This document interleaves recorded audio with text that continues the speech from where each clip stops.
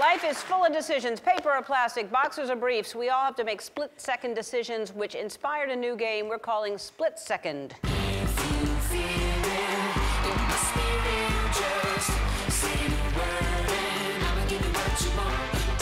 All right, Sandra is standing right there. Sandra, where do you live? What do you do? Downey, California. I'm a student at Cal State Long Beach. All right, what are you studying?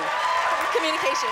Communications, wonderful. All right, here's how we play this game. I'm going to show you two pictures, like Jennifer Aniston and Reese Witherspoon, and then I'll ask you something like, which one was the first guest on my talk show? And you'll have to answer and hit the button. The more you get right, the more money you win, but if you miss a question, you go back all the way down to 0. If you get 5 correct answers in a row, you win $10,000. Isn't that fun?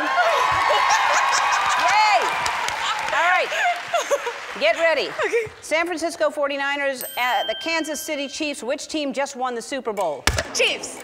John Stamos, John Krasinski. Who's married to Emily Blunt? John Krasinski. The Eiffel Tower or the Statue of Liberty. Which is taller?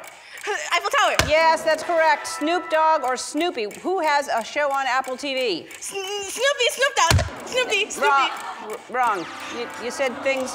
Michael Jordan or Michael B. Jordan. In high school, who did not make the varsity basketball team sophomore year? Michael Jordan.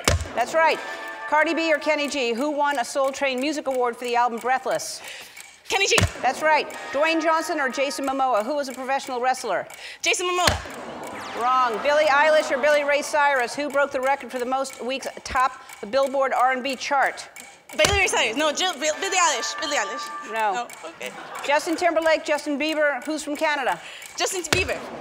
Scott Eastwood, Clint Eastwood. Who's older?